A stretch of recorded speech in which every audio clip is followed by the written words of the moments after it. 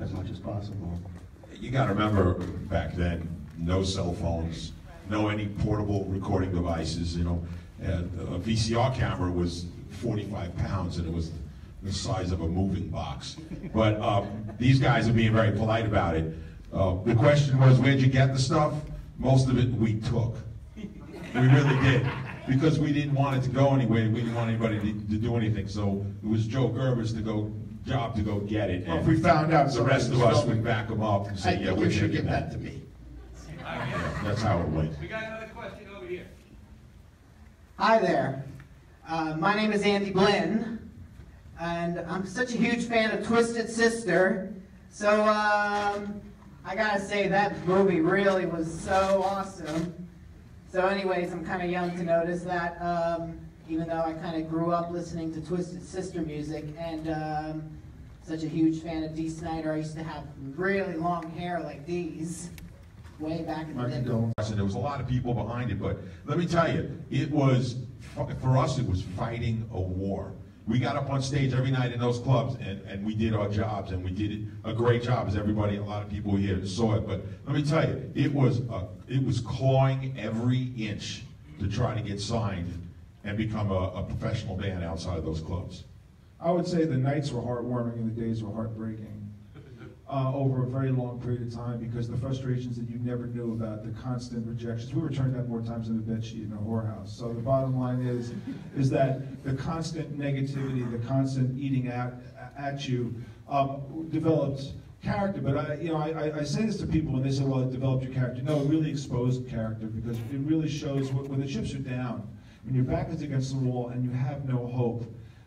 What happens at that moment, and it happened with so many of our moments, was we kept fighting back, and it exposed the latent character that we had, which was never give up, never give up. And I'll say this too, since every band believes they're important, and I get that, and every band busts their ass to lesser, greater degrees. But I will say this about Twisted Sister. If you look at the Beatles, Stones, Who, Zep, Floyd, Queen, Kiss, Priest, Scorpions, except for the Beatles, every one of those bands was signed probably within 6 to 12 months of them starting their band.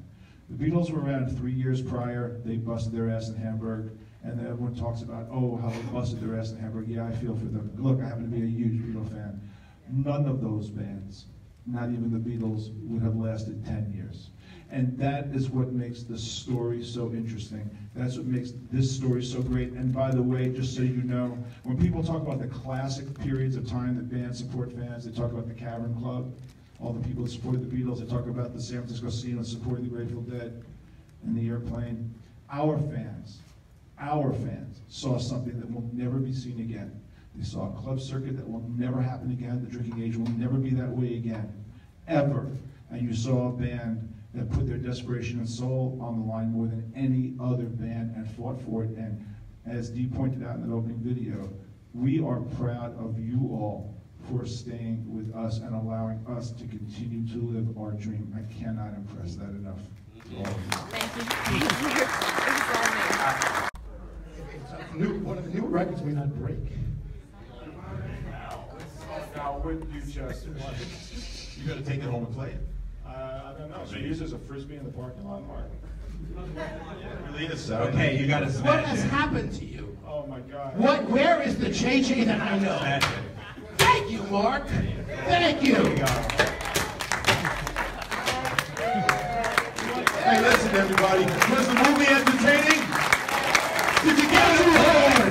Andrew Horn, ladies and gentlemen.